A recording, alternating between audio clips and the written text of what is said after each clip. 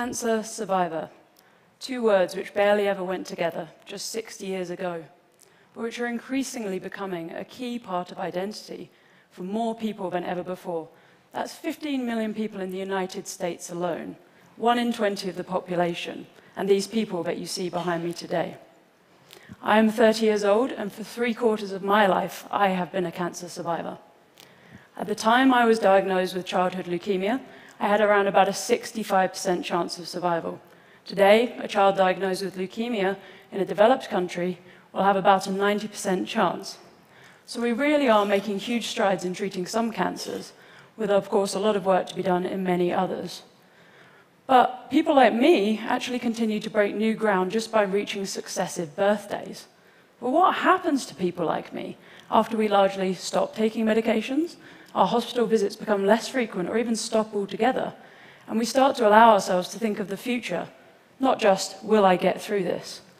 Now, I am very lucky to be able to do my job as a research scientist in Toronto in Canada, run the occasional marathon, and be here speaking to you today. But the reality is that by the time a child who has survived cancer reaches the age of 45, they have around a 9 out of 10 chance of having a serious health condition. When I was on treatment, I had a very bad side effect called stroke-like syndrome. I had been in the hospital having chemotherapy. 2 days later, I woke up at home paralyzed down my left-hand side.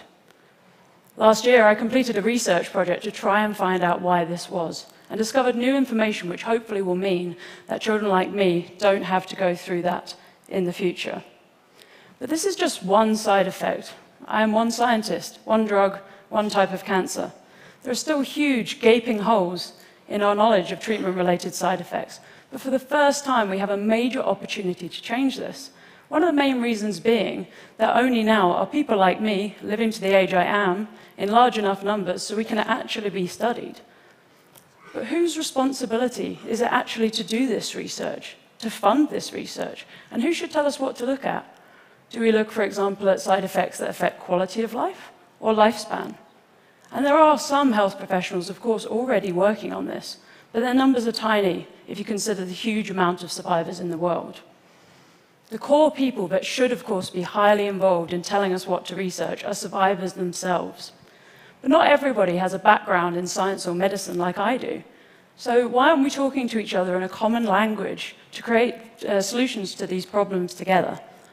Well, one reason might be that survivors have not always felt able to speak out about their experiences. Survivor's guilt is when you've survived, but many others around you have not made it. And this can make it incredibly difficult it can make it incredibly difficult to complain about your experience because at least you're alive. But this is changing. People are increasingly talking via social media particularly. And we as researchers, doctors, and scientists need to listen to these conversations and realize that survivors are not just data points on a graph. They're not just their medical samples and medical records. These are people we can have conversation with to help us, to help them. They are the people behind me. They are unique individuals which form a global community. And modern medicine needs to systematically change in order so that there are more researchers, more research projects, funding available for research, and specialists, particularly to cater for cancer survivors. Because we as cancer survivors don't just want to survive cancer. We want long, happy, successful lives after treatment.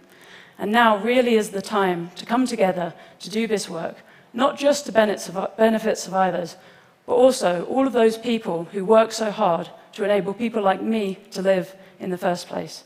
Thank you very much.